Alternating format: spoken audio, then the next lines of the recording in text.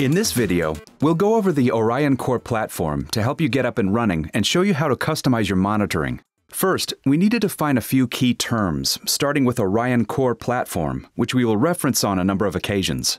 Orion is the back-end platform that many of the SolarWinds products run on. You may hear it referred to as Orion, Orion Core, and sometimes just Core. The Orion platform handles all your primary monitoring functions. It manages the polling jobs that collect your data. It then passes that polling data onto the database. It provides web services so you can easily view the data. It takes care of alerting and reporting jobs.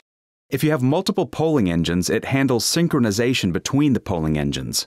And if you deploy remote server agents or DPI sensors, it manages communication with those as well. Most of the basic actions you'll perform in your monitoring will be part of the Orion Core and don't change based on the specific Orion products you've installed.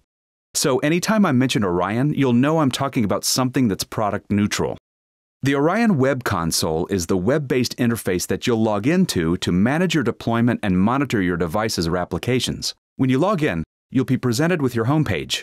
By default, this homepage will be the Orion summary page. You can easily customize this default view. At the top of the summary page, you'll see a series of pull-down menus that allow you to navigate throughout the console. Under the My Dashboards menu, you'll be able to see a list of all of the products that you have installed grouped in a logical order, such as network, applications, configs, and so on.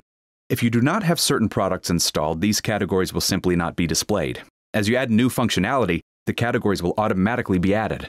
Alerts and activities will give you the ability to navigate to alerts, events, syslog messages, traps, and message center pages.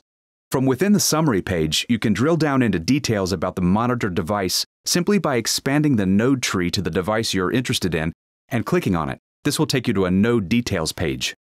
The Reports tab will take you to the Orion Report Builder page.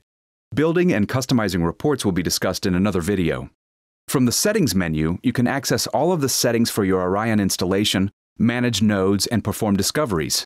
Finally, over on the right, you will see a Notifications bell. Pull down this menu and you will see all Orion notifications.